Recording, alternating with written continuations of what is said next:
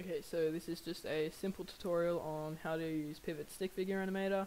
This is our little stick man, and we are just going to make him wave up and down today. So as you can see, you can interact with his joints. The red ones are his joints, the orange one just allows you to move the whole thing. So all we're going to do is get him in our starting position, which is pretty much just like this, and then we'll press next frame. And this puts a little picture up here, and you're going to put lots of pictures that once you're done, they'll play in quick succession, and it will create your animation. So I am just going to slowly move his hands up and then his hand up and then down. As you can see, that grey area is where his hand was.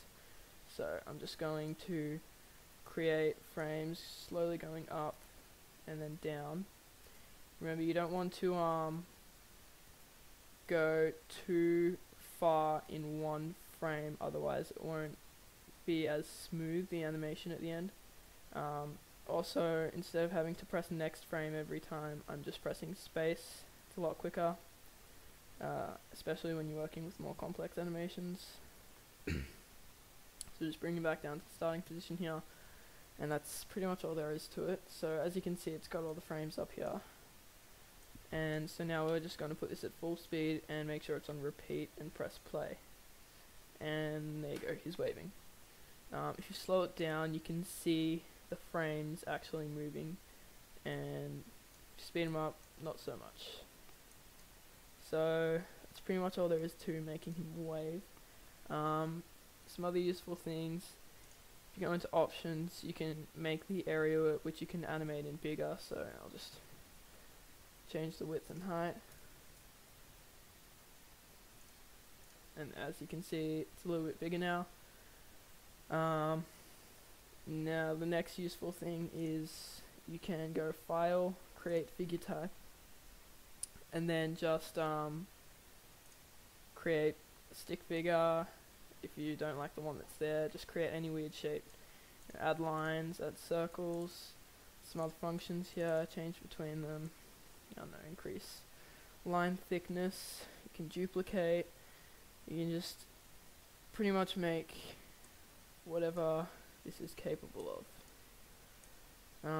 So anyway, I don't know what this is, but anyway, say I want that in my animation, I'll just go File, Save As, Thingy. And then if I want that in my little animation here, I'll just type it in there. And there we have it. There are some other things here. We can go Edit, just brings us straight to the editor for that particular thing. Flip it. Center, obviously. Color, you can change the color of lines. And then, oh, there we go. You can change the size of it. You can say you have two things over it, and the stick man's at the back, so I just want him to come to the front, and it's pretty easy, front back. And delete, of course. And that's pretty much all to that. One other handy thing is that you can load animation backgrounds that you have downloaded for your animation. So that's here, so you can just load a picture that you have in your desktop files, but I don't have any at the moment, so yeah, that's pretty much all there is to it. It's very simple, but it can be used to create some pretty awesome animations if you get the hang of it.